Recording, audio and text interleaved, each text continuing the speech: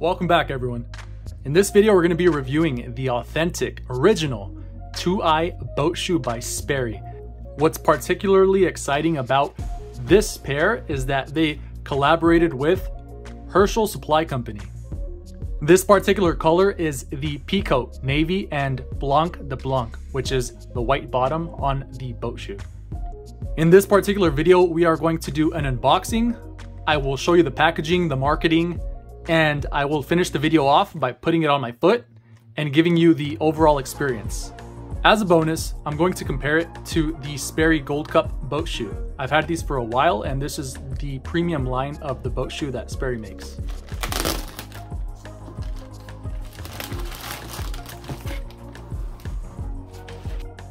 And if you're seeing this in the future and they're sold out, you can always refer to this if you're trying to track down this particular color combination.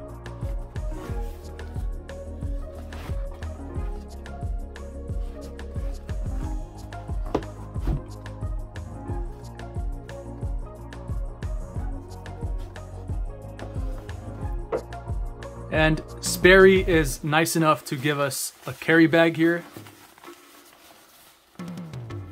Quite nice. This is somewhat of a thicker mesh material. And interestingly enough, there is some sort of a speckle you can see there. I can't see this right now with the naked eye, but for some reason on the camera it's showing this speckle, so that's quite nice. If we look at the interior, it has this breathable mesh that can drain very easily if you do take your shoes to the beach or to the pool. You have the HERSCHEL logo here on the exterior. Here on the top, we have a durable nylon loop. This is the same material that is used on the rear of the shoe for a shoe pull. Now these don't have it, but I'll show you shortly that these do. And this is the material that the cord / lace is made out of. So pretty interesting that they're using the materials and incorporating it into this bag as well. Here's where it gets interesting. We have a strap on this side of the bag, but not on this side. So it's not one of those nylon mesh backpacks that you see from high school where it's a drawstring. You have a drawstring on this side, and then you have a drawstring that runs diagonal here. So what I'm going to do is put some shoes in here to see how this would work.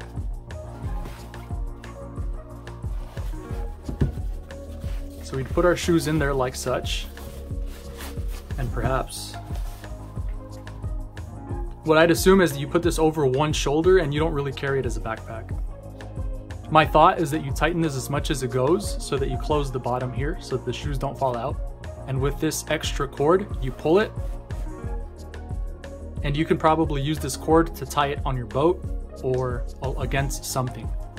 And then here with this nylon loop, we could possibly hang it.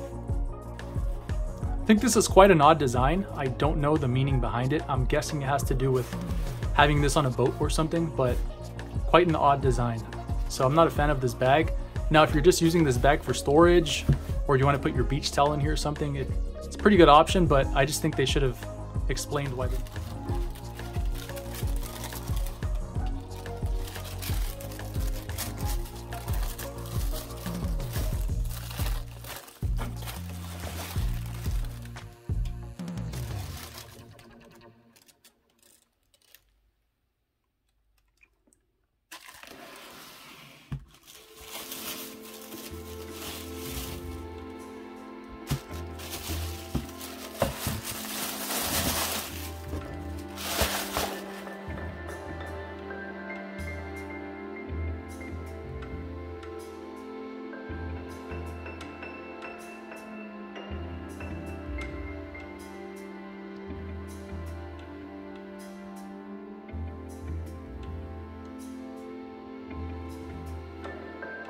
Inside, we're going to have a cardboard shoe insert.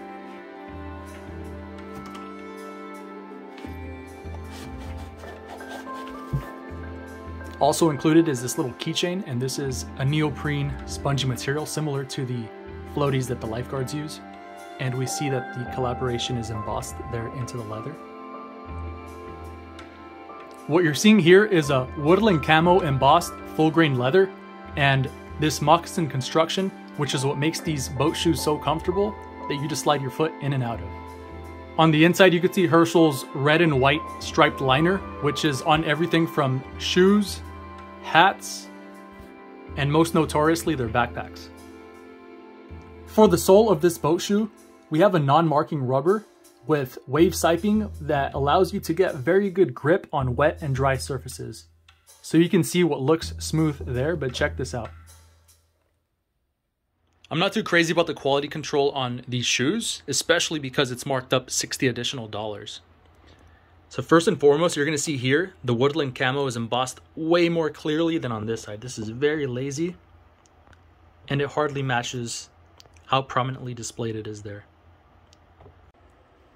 Next, on the front of the shoe, we have this peeled material, which is quite visible. On the left shoe, we have this noticeable white stain here, as well as here, and some in there as well. Then we have some more up here.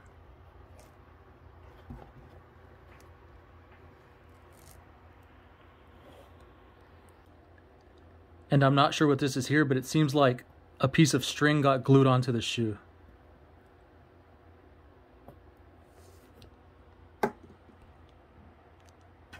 Then here's another look at the front, how detailed this woodland camo is here and how faint it is here.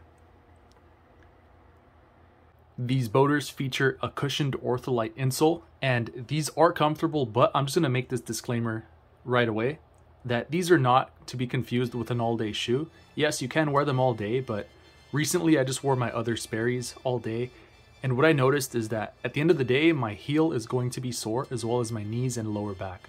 So this is more comfortable if you're running errands or if you're standing up and down, but if you're going somewhere to walk all day, this isn't the best shoe design for you. You might want to go with a walking shoe or a running shoe.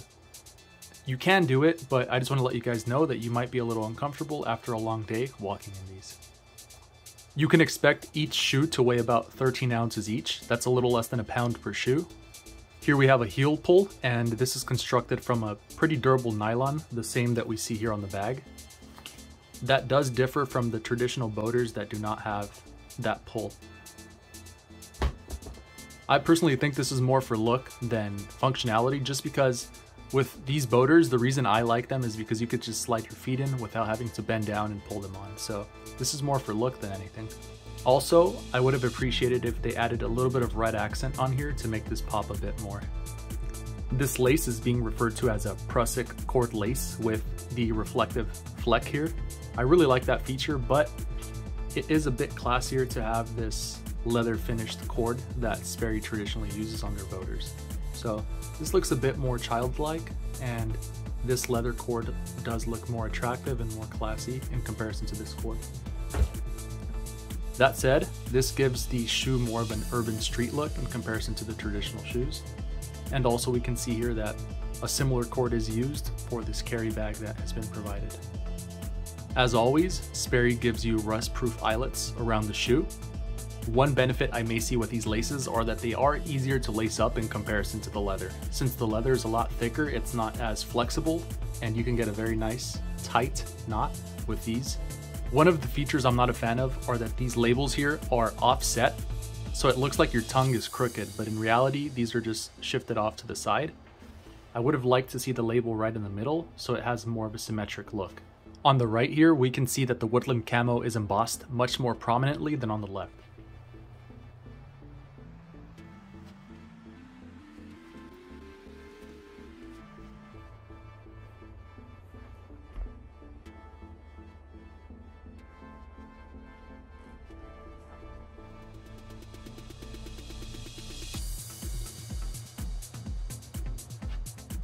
I just want to show you the differences between the Gold Cups and this Sperry collaboration.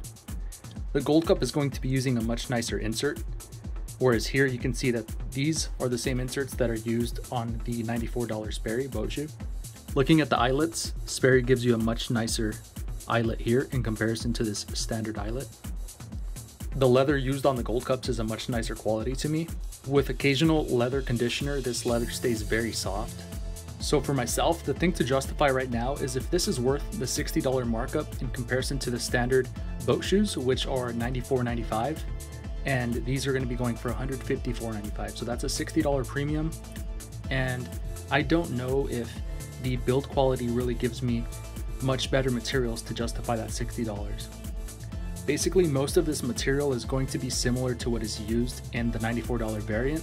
You're not getting a nicer insert, you're not getting the leather lace, you're not getting nicer eyelets, and you don't have anything extravagant going on in the bottom and the sole. It's standard typical construction aside from this uniquely colored design and this nylon heel pull on the end here. So this would have been nice to see at around $115, $120 price point max, but for $60 more, I'm not seeing any fancy materials being used here or technology that makes this shoe much more enjoyable or premium. In comparison, the gold cups go for about $165. I'm sure you can find plenty on sale, but here we're paying a very high premium just to have this collaboration. Just for comparison, this is the HERSCHEL and Dr. Martens collaboration here, and this price was almost identical, if not identical, to the regular Dr. Martens boot in this style. So there wasn't a crazy markup like these. These have a $60 markup, and I'm just pointing that out. I don't know if HERSCHEL did enough and SPERRY did enough to make these stand out. Let me know what you guys think in the comment section. Do you like these, or are you gonna pass these up? Also, lastly, if you guys could please subscribe. I'm gonna bring more content to you like this in the future, and it helps these smaller channels grow. And as always, have a great day, have a great evening, Striker out.